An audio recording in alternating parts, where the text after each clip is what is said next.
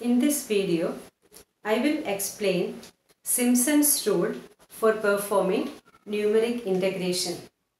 Suppose you have to evaluate this definite integral from x0 to xn fx dx.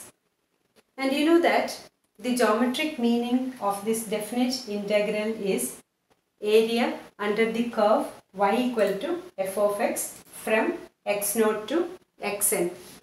So let this be the curve y equal to f of x. So therefore the value of this definite integral is same as the area under this curve. As in the trapezoidal rule, here also we will be dividing the interval x0 to xn into n equal subintervals. That is x0, x1 first subinterval, x1, x2 next subinterval, x2, x3 next subinterval, like that. And each subinterval has length h. Now in trapezoidal rule, we have approximated this region by a trapezoid by drawing a straight line like this.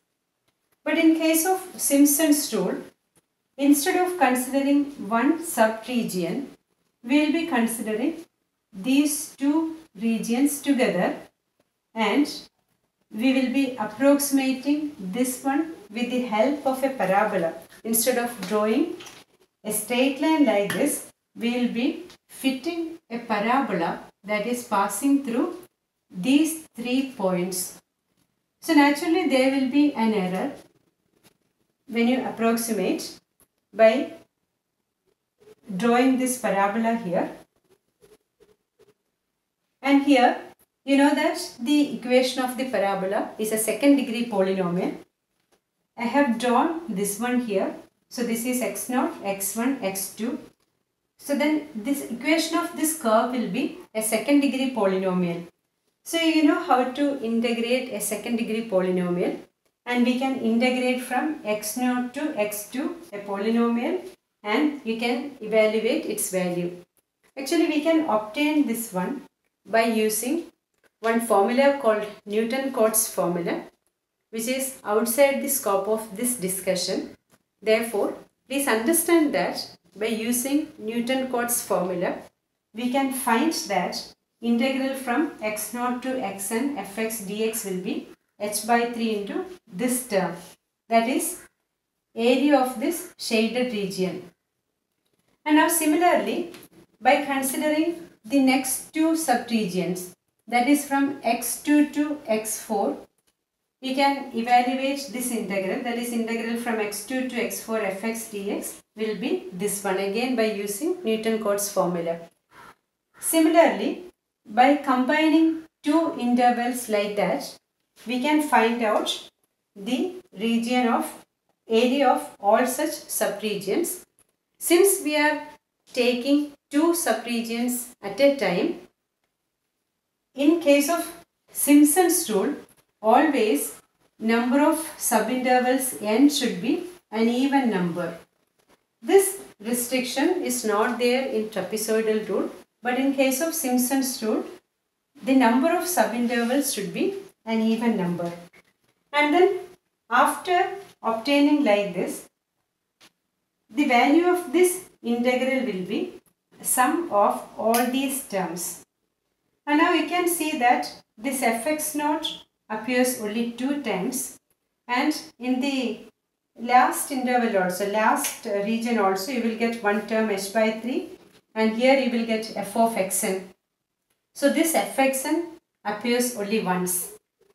But you see the middle terms, that is 4 times f of x1, 4 times f of x3, and next will be 4 times f of x5, like that. That means all the odd suffix terms appears 4 times. And again you see this fx2, here we have one fx2, here also we have fx2, that is 2 times, and fx4 also appears 2 times. That means all even suffix terms appear 2 times. Therefore, by adding all these terms, we can write the formula in this form, that is h by 3 into first term, last term only once, that is f of x naught plus f of xn. Now then, all odd suffix terms appears 4 times. Therefore, 4 into f of x1 plus f of x3 plus f of x5, etc. That the last term depends on the number of intervals. So now plus 2 times all other terms, that is f of x2 plus f of x4 plus f of 6, etc. this one. So this is the formula for evaluating this definite integral by using Simpsons rule. Now I will explain this one with the help of an example.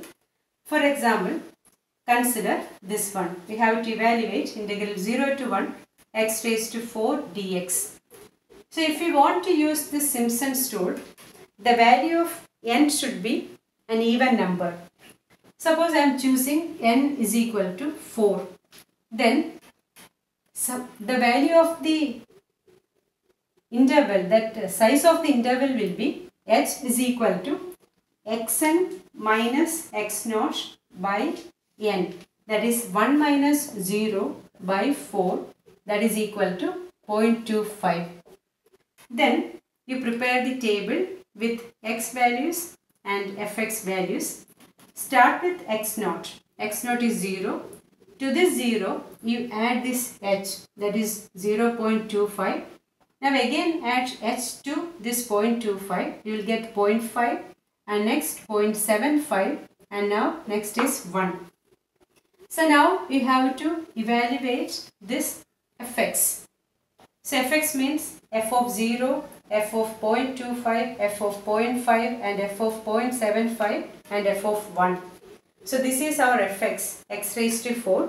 In that one, when you substitute, you will get f0 as 0 and now this term is 0.0039 and now 0.5 raised to 4 is 0.0625 and 0.75 raised to 4 is 0.3164 and our last term is 1. And now you see this is our x naught and now this is our x1 and this is our x2 and this is our x3 and this is our x4. And corresponding to these values, we have to write down this formula. So here the formula is h by 3 into first term plus last term. Here first term is f of x naught and last term is f of x4. So therefore the formula will be f of x naught plus f of x4. Now plus 4 into all odd suffix terms. Now in this case odd suffix terms are x1 and x3. Therefore we will be writing f of x1 plus f of x3. Only 2 terms in the second bracket. In the here the last term is plus 2 into all even suffix terms.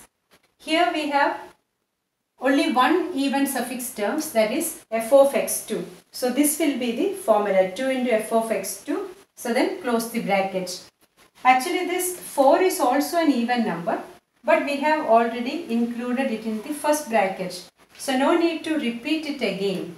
Okay, so once if you are writing it here, you cannot write it again. So therefore there is only one term in the last bracket, that is 2 into f of x2. So now substitute, we have f of x naught, f of x4 and f of x1, f of x3 and f of x2.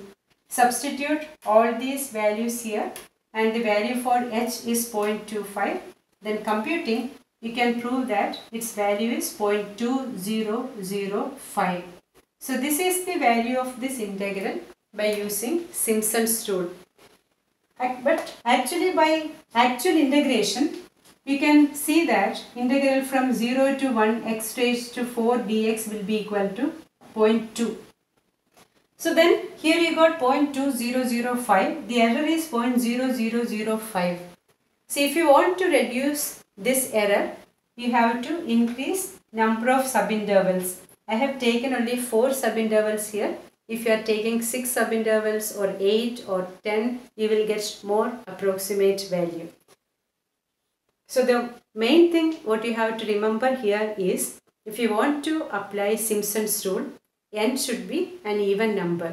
And also this trapezoidal rule will, compared to trapezoidal rule, the Simpsons rule will give you more accurate value. Thank you.